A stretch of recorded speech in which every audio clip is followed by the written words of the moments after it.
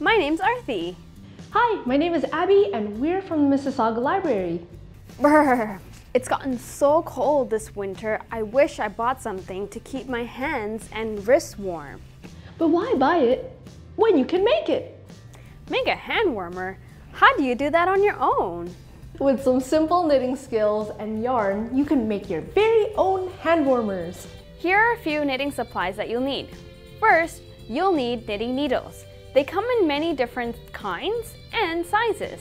The larger the size of your needles, the faster this project will be finished. Today, we'll be using size 6 needles. It should also be at least 25 centimeters in length to fit your stitches. Second, you'll need yarn. If this is your first time trying to knit, we do recommend using a thicker acrylic or wool yarn because these are easier to work with since they're stretchy. We're using this chunky yarn that changes colors as you knit. It is size 4, medium. You'll also need an embroidery or tapestry needle. This is a needle that has an eye large enough to put your thicker yarn through. And finally, we'll need scissors, measuring tape, and buttons if you want to sew them on at the end. For today's project, we're going to be making a flat, squarish or rectangular piece where we're also going to be sewing the ends together so that it'll form a tube where your hands can go through, like this. Ta-da! But first, before we start anything, let's make a small swatch to test out our gauge. Your gauge is the number of stitches per centimeter with a certain size needle and yarn. This allows you to make something that fits you much better. Making a swatch will also allow you to practice the techniques of how to cast on, how to make knit stitches, and how to cast off or bind off. And try making a couple of these swatches so that by the end of them, you're comfortable with these 3 basic knitting skills. If you can make 2 or 3 swatches that are about the same size every time, that means you're knitting at a fairly even tension every time. And that means your knitting skills are solid. Are you ready to make your own hand warmers? First, tie a knot around your needle with a longish string at the end. Next, hold out your hand over the part of the string that connects to the yarn ball, then grab the string, twist your wrist to the left and make a peace sign with your index and middle fingers. Then turn the peace sign out so that you can see your fingernails. Put the needle through the space between your peace sign and under the string, and then pull the string down on the needle. You're basically making a nice loop around your needle. Do this another 11 times to make a total of 12 cast-on stitches. Try not to make the cast-on stitches too tight or too spaced out. After you've cast on your stitches, it's time to knit. In knitting, there are many different kinds of stitches you can do, but today we're only showing the knit stitch. The stitches should be on your left hand needle. Insert the right hand needle under the first loop on the left hand needle. Loop the yarn around the right hand needle, then with the right hand needle, go under the original left hand stitch to take it off the left hand needle. That stitch is now on the right hand needle. Once the stitch is on the right hand needle, tighten the loop a little by pulling the loose yarn. Continue making knit stitches until you've used up all the stitches on the left hand needle. Transfer your now empty left hand needle to the right and start knitting the stitches again. Once you've made enough rows to make a small rectangular swatch, you're done. Next, we have to cast off or bind off the knitting. This seals off your knitting so that it doesn't unravel. To start, make sure that your knit rectangle or square is to the right of the needle.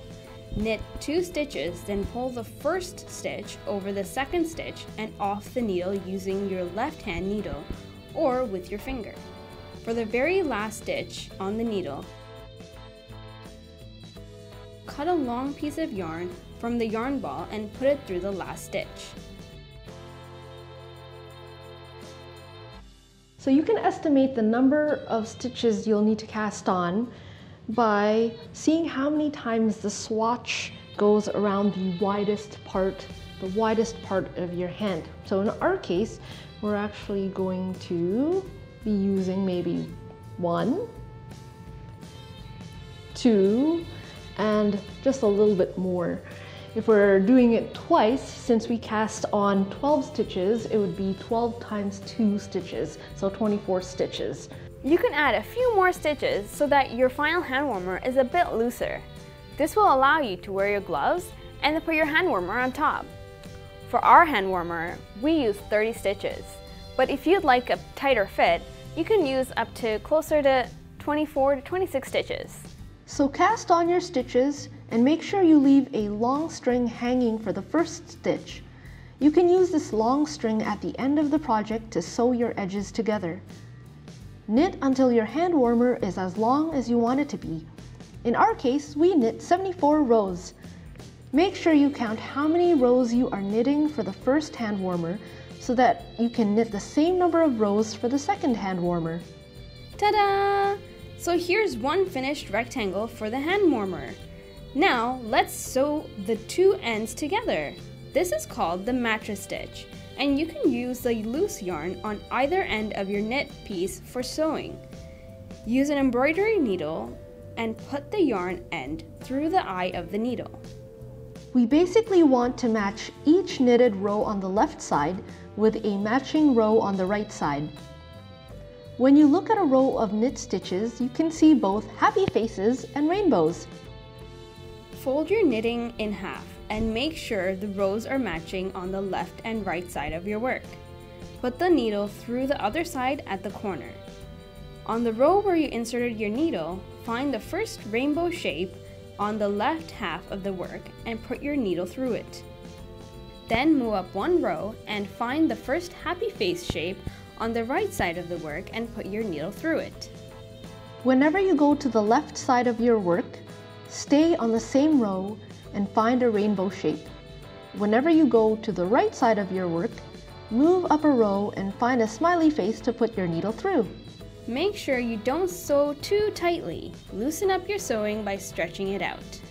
To tie off your thread, push your needle into the inside of the hand warmer, put your needle through one of the stitches inside the hand warmer, then put the needle through the loop you made and tighten it. You can do this a second time to make it sturdier, then cut the extra thread. Since ours had two different colors, I tied off the blue thread and used the green thread on the green parts of the hand warmer. To make it easier for yourself, you can just finish the whole seam with one yarn color.